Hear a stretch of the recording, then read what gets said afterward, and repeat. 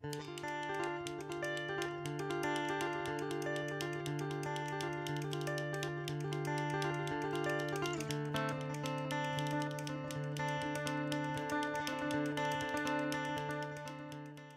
when we came here to Baltimore, it was big culture shock, Right. serious culture shock. And 7 people, we arrived on a plane with just 2 bags. Was accepted by the Jewish community in Baltimore, who sponsored our family. Stayed here for 2 years. Could not find much in product design schools here, so I applied to Parsons. I was freelancing. I was traveling to Russia for my work. I was teaching design there.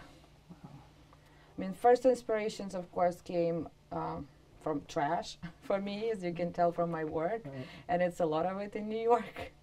That was my first, just the sheer amount of stuff that's thrown away in this country.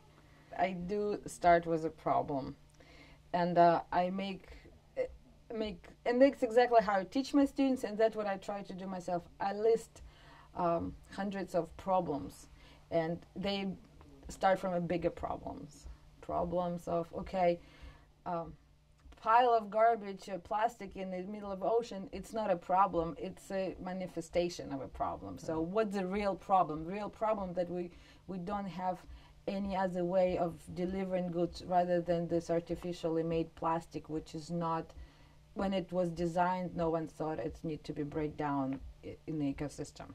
So the problem is we don't have right material. So looking at really of a root of the problem, dealing with the manifestation of a problem that's not going to get you there. But of course, you need to know everything about materials and processes and where things come from, where the whole life cycle, who makes it, what kind of situation they have there, if they underpaid, is it fair trade? So I think by learning gradually, I evolve and change my perspective on how much difference it's going to make. I'm glad certainly that it's becoming popular. I wish people were more aware what it means. People still have to understand that design does not mean things that look cool or objects. I like to see it, move in the right direction. I mean, of course, we try to make a living, but we can no longer just create stuff or make stuff that looking cool and sell. I mean, it's just no more place for that. I believe. I think we really need to start thinking differently.